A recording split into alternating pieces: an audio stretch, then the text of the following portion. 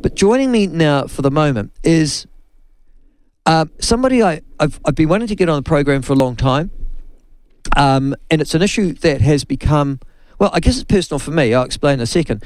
But it's also an issue that besets a number of children and adolescents and young adults. It's something that none of us knew about when I was growing up, and yet explains an awful lot about an awful lot of people.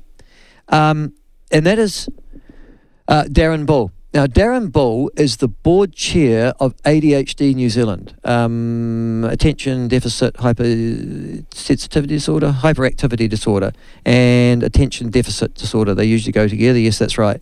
And he joins me on the show today. And yes, you want to listen to this. Welcome to the show, first of all, Darrin. Thank you. How long have you been going? We've actually been going for 42 years. And you can imagine what it'd be like to be a parent and have an organisation to help you in the 70s and 80s when no one would have believed in ADHD. About 4 years ago, we stepped into the name ADHD New Zealand, and we grew from, say, 300 members to today probably 32,000. Yeah. And the reason you've got 32,000 members is because one assumes that they are largely the parents or caregivers of children and adolescents suffering from ADHD, and I guess some themselves. Yeah. Is that right? Yeah, correct. When I was growing up as a child, and many of our listeners as well, we just thought that the boy, because they're usually boys, not always, but they're usually boys who was behaving badly because he was a bad boy from a bad family. We now are a bit more sophisticated about that, and some of them are just bad boys from bad families. But I'm interested in the profile of the average ADD, ADHD sufferer in this country. Where do they come from? Who are they predominantly? So, first of all, it's roughly 5 to 6% of the population. So that would suggest a number in New Zealand about 260, 280,000 New Zealanders with ADHD. Now, not all of them are needing help. Not all of them would be aware that they have ADHD. But there's a certain proportion that will need help, and as you described.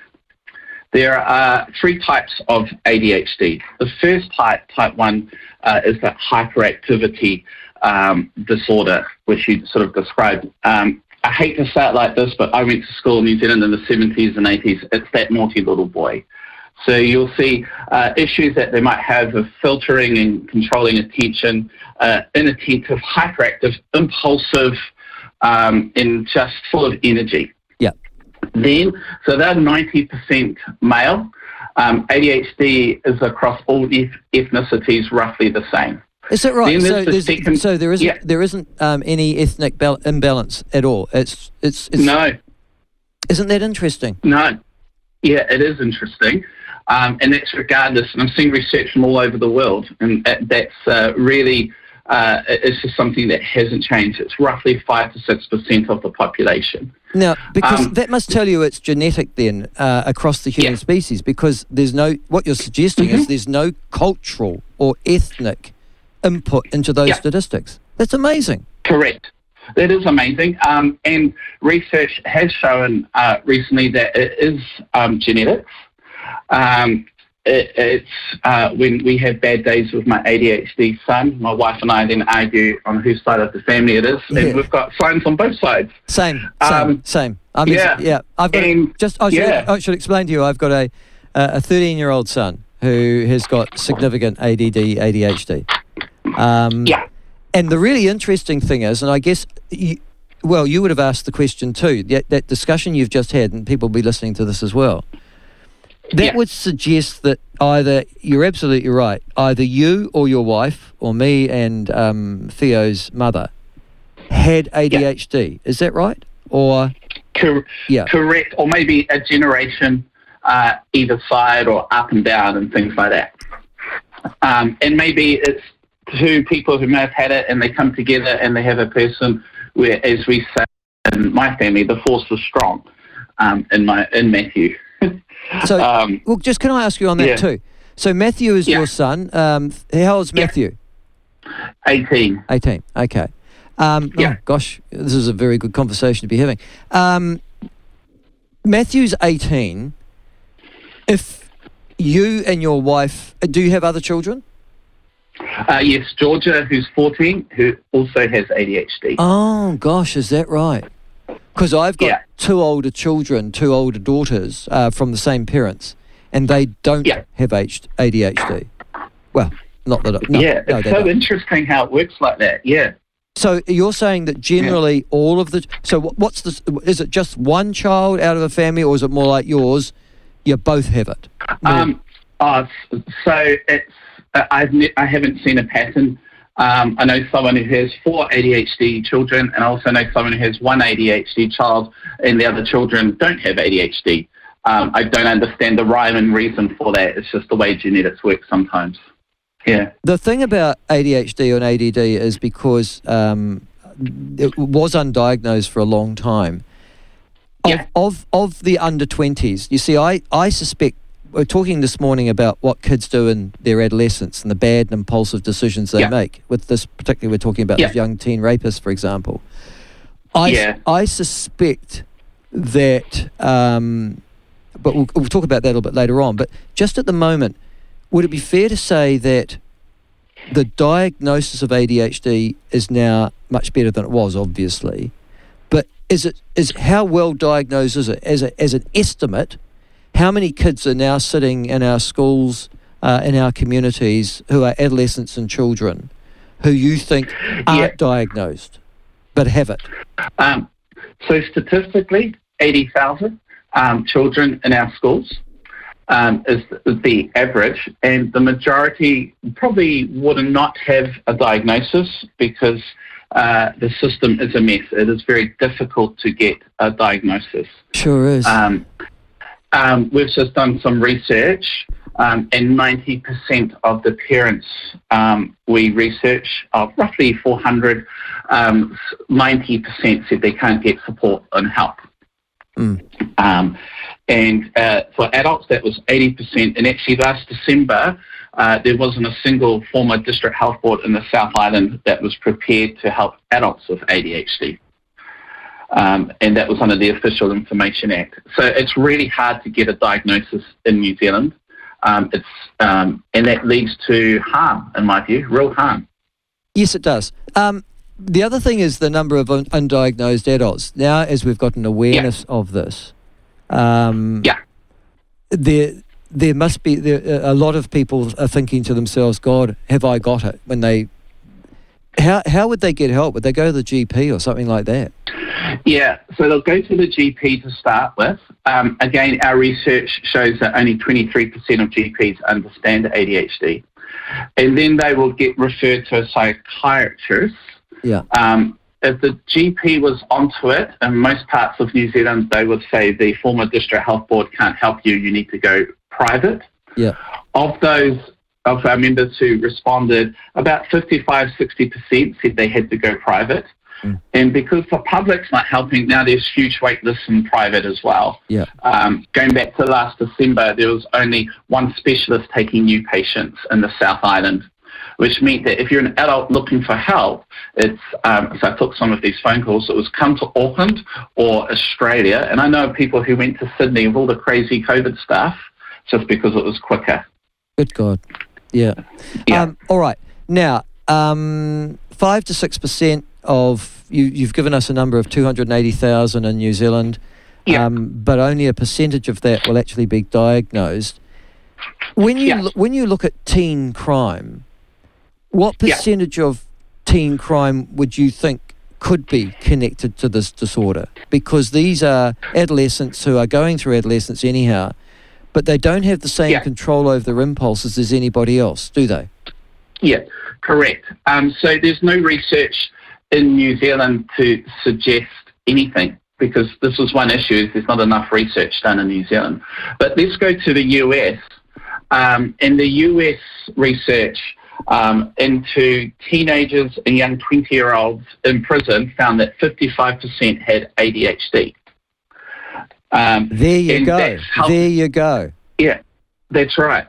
And worse, as you experience ADHD in primary school, what happens there is traumatic. So you end up in a spiral of just taking risks you end up in a spiral of underachievement, which takes the next step into crime, I suspect, much easier. Yeah, you're right.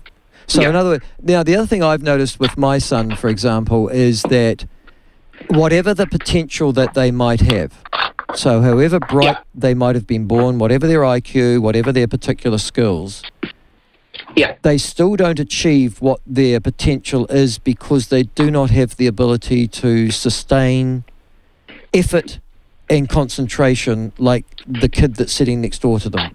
Is that what you found as well? Yeah, that's right. In fact, it's been suggested they have to work 10 times as hard. Which is, I would see that with my son. I would say that would be true. So they have to, the approach to education has to be quite different. And there shouldn't be a problem with that, but there is. The reason there shouldn't be a problem is, first of all, ADHD children have the standard IQ. There's no reduction in IQ. It's just a normal population average. Yeah. And they also have the actual superpower, if you like, of being creative and, ironically, the ability to hyper-focus. So if you can harness that and teach them the way a diverse child could be taught, all of a sudden they can be really successful. Yes. And, yes. Yeah, and I was just going to say, and it really depends on the school and the community to actually step into that. And I know actually my son's school's outstanding. At the age of 8, we're told he could never read beyond the age of a 6 or 7-year-old, and now he's doing NCA 3 and looking to go to university.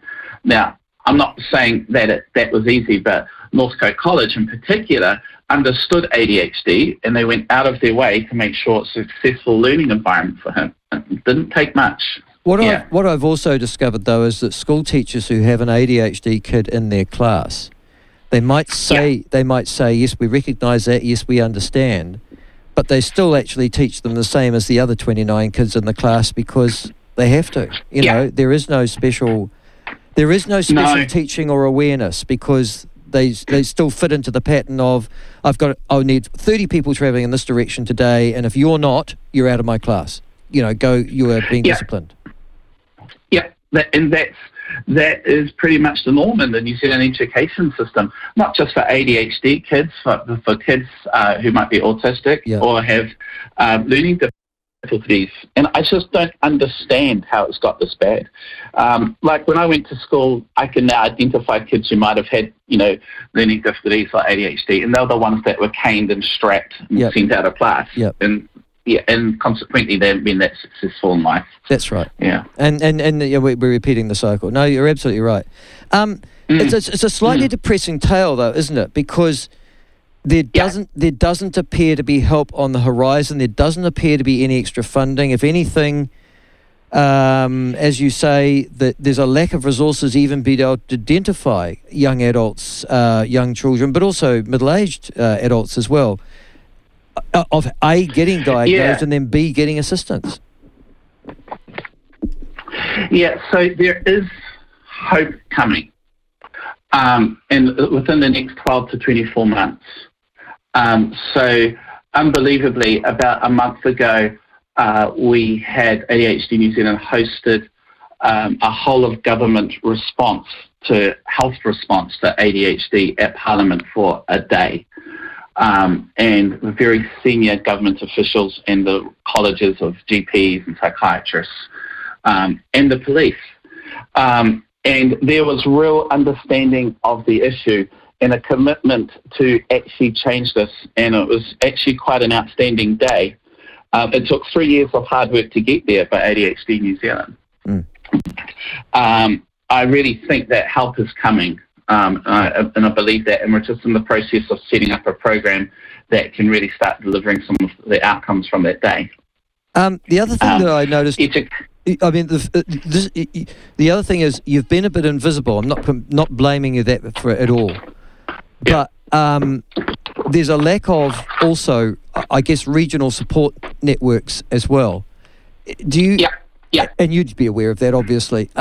What is the solution to that? Do you need to get some sort of government funding for your organisation that then allows you to set up those regional support networks. Is that right? Yeah, there's twofold, and you're correct. We are invisible, but we're actually incredibly tiny. We have one person paid 20 hours a week. The rest is volunteers. Yeah. So we're talking of government about being able to spread and be able to form that. But we have a couple of support groups, and the key to support groups is having them, first of all. And the second of all is a community who wants to step into it. And the ADHD community at times don't like getting support. They much rather keep it really personal. And one of the things we're focused on is reducing that stigma. And as one person said to me in a support group a couple of months ago, I didn't realise that there are people like me out there. You know, they say people with ADHD can think that their story is really personal and that no one else is going through that, but it's not true. It is really, really important to realise that there's lots of people going through that story, and we run heavily moderated social media groups within ADHD New Zealand Facebook pages. And this sounds really bad, but as a parent, I can go on that after a bad day with one of my children and see that someone else has had a worse day, and I can offer them advice, and they can offer me advice. But I'm like, wow, at least my children didn't break anyone's wrist, you know. No, I was and so yeah. What about now? You see, I'm looking at my producer. And my producer's looking at me, and I'm thinking, there's undiagnosed ADD in Shane. And Shane's looking at me and going, mate, you're off the bloody chart, which is probably true. A lot of adults now would probably recognise things like impulsive behaviour. You make stupid decisions and then wonder why you made them. You flippity jip about. Sure. You can't concentrate on one thing and then you move on to another. And you probably recognise symptoms in yourself that you think, oh my God, I've been doing that since I was 7. You know. How does an adult listening to this who might think that they have these symptoms, because you know I'd be willing Shane down there now. And myself, he would be driving me as well. How would we actually get to the stage we'd be able to say, is that it? How do we? Because is that it? Well, you see, how do we get to say, yes, you do, Michael, have ADD, ADHD, or Shane, yes, you do? No, I'm not. You know, listen, if my son's got it, I mean, that's the question you must have asked yourself too. Yeah. If your son's got something like that and it's genetic, you've got a 50% chance that you've got it too, haven't you? That's right. Yeah, no, I do, and the power is very strong on my side of the family. So in my view, I probably do have it, and the thought pattern I had is, should I get diagnosed or not? And I did talk to someone about it. In the end, I decided not to, because I don't want it to change who I am. I've got I'm all over the place. Yes, I can't find my keys. Yes, I can have emotional outbursts. But overall, I think I'm successful in life. So that's because of who I am. And there are people, though, who aren't successful in life because ADHD is a much bigger barrier. And if that's the case, I think they should go get diagnosed. Yeah. But I can. But diagnosis. Yeah. Okay. Say I'm diagnosed. Say I go off and so our listeners go off and they get and say, "Yeah, God, that's me." You know. And really, ADHD have other problems, like forming relationships. They have difficulty in sustaining relationships and friendships, reading the social cues of other people. So they've always been slightly isolated from their peers, for example. If you were diagnosed, there is obviously, my son's got it, I guess yours as well, there is a prescription of drugs that are available, as well as... If those people ended up going on their drugs, wouldn't that materially improve their lives? Wouldn't they make better decisions? Wouldn't they be more rational? Yeah, it can do. And look, I'm not a medical specialist. The best way I describe the likes of Concerta or Ritalin is, for Matthew, it slows his brain down so he can make the right decisions. Yeah, that's right. And not be so impulsive.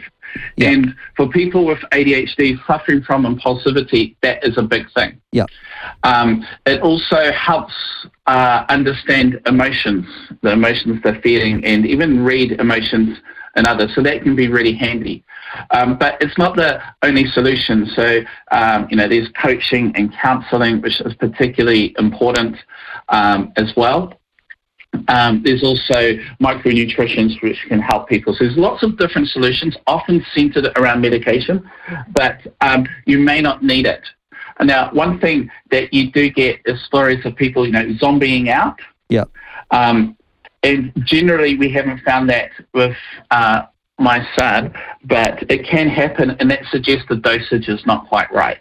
The medication has improved from those sort of days where people turn people into zombies, and it's about working with your doctor and making sure you get that right. So you don't see that too much. But you can tell when my son is off his meds because he wants to do crazy things, like the text I got saying, I think I forgot my meds, I need to tip a bucket of water over my science teacher as he walks past. And I'm like, leave the class now, and I'll see you in 20 minutes. And so it really does remove that impulsivity if done it the correct way. Okay. Thank you for talking to me. I will talk to you further in the future. I've had an amazing response just to this interview from people texting me. Yeah. And we will talk more about this issue. But the reason why I said it is I was thinking about Jaden Mayer, the teen rapist who's been in the things.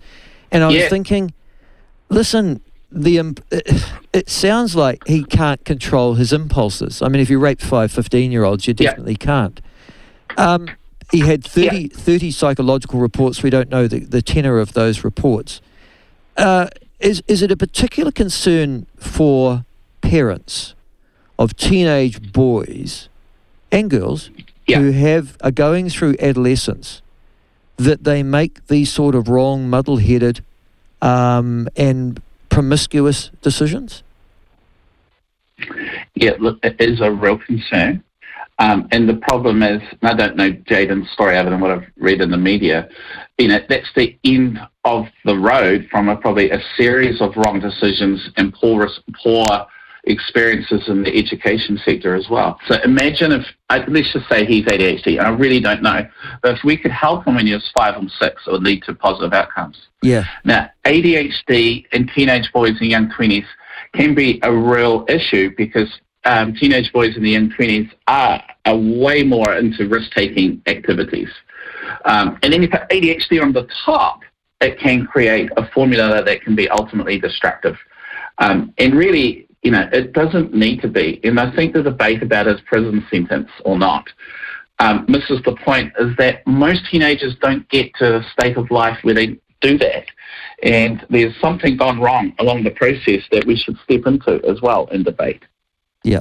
No, listen, it's been fascinating. Thank you very much. I mean, the amazing part is this country amazes me in some ways, is that we exist as silos. No one talks to each other, and yet the justice system should be talking to the education system, should be talking to the health system about, and we could just stop so much bad things happening in the future if those conversations were happening now. But all power to you. Yeah. Can I say? Thank you. And appreciate the Darrin, opportunity. Listen. Stay in contact. Because what you do is God's work, and you certainly need some funding. It's ridiculous that you're only funded for 20 hours of administrative assistance a week. That is madness. She works 40 hours. Trust me. Oh, of course she does. That is madness. Yeah. Yeah. Darrin, nice to talk to you, mate. Best of luck to you. Thank you. Look after yourself. Okay. Bye-bye. All right, that was Darrin Bull from, he, as you heard, fronts or is chair of the sort of advisory, more of a support group really for ADD, ADHD sufferers. There will be a lot of you out there who will have suffered or are currently suffering from ADD, ADHD, and you've never been properly diagnosed, but you might listen to that and go, or you might see a son or a daughter or a relative. It's a very high percentage. Boys usually outnumber girls by about 4 or 5 to 1.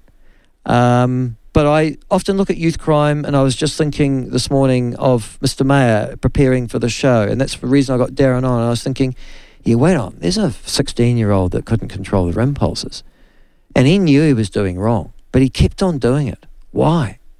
And maybe that compassion that came from the Crown prosecutor is not misguided. I don't know. You tell me.